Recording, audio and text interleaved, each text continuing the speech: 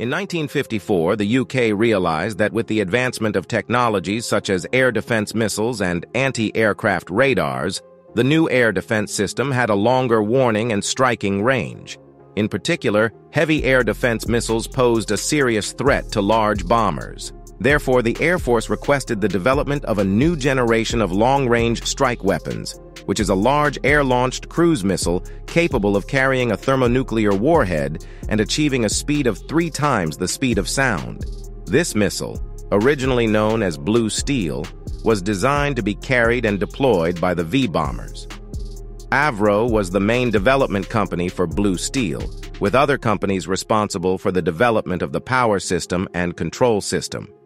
The name Blue Steel was randomly selected from the secrecy terms required by the British secrecy regulations at the time, along with similar names like Red Queen. Although a bit awkward, it was indeed difficult to judge what this project was just from its name. The designers originally hoped that Blue Steel would have a maximum range of 1,700 kilometers and a speed of 4.5 times the speed of sound. However, due to technological limitations at the time, this was not achievable.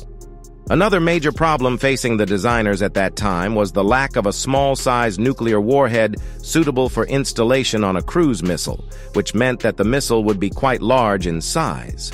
Blue Steel had a length of 10.7 meters, a body diameter of 1.22 meters, a wingspan of about 4 meters, and a weight of about 7.3 tons. This was indeed a big guy, and was mounted using the semi-recessed mounting method on the fuselage of the Victor and Valiant strategic bombers. The missile was powered by a liquid rocket engine, which was relatively rare among cruise missiles at the time, due to the lack of solid fuel rocket engine technology. The engine used hydrogen peroxide and kerosene as fuel, and half an hour was required to refuel before combat readiness, which was a very dangerous process. The rocket engine had upper and lower combustion chambers, with the upper chamber generating 24,000 pounds of thrust and the lower chamber generating 6,000 pounds of thrust. When launching the missile at high altitude, the large combustion chamber was ignited first, followed by the ignition of the small combustion chamber to adjust the thrust to maintain the missile's speed. When launching at low altitude, both chambers were ignited together to accelerate the missile to a certain speed, after which the upper combustion chamber was shut down, and only the lower combustion chamber was used to conserve fuel for long-duration flight. The missile had a maximum range of 280 kilometers when launched from high altitude, and only 80 kilometers when launched from low altitude. The missile warhead was a W-28 nuclear warhead, with a maximum explosive yield of up to 1.45 million tons of TNT. After launch, the missile was guided by an inertial guidance system, adjusting its flight attitude through control surfaces. During the acceleration phase, the missile would reach a speed of 3 times the speed of sound, and, upon reaching the target area, the engine would be shut down, allowing the missile to free fall and detonate the warhead in mid-air to increase the kill radius. Blue Steel entered service in 1963 as the UK's only nuclear warhead, air-launched cruise missile at the time. The missile itself had many problems, such as poor reliability, complex operation, and long preparation time.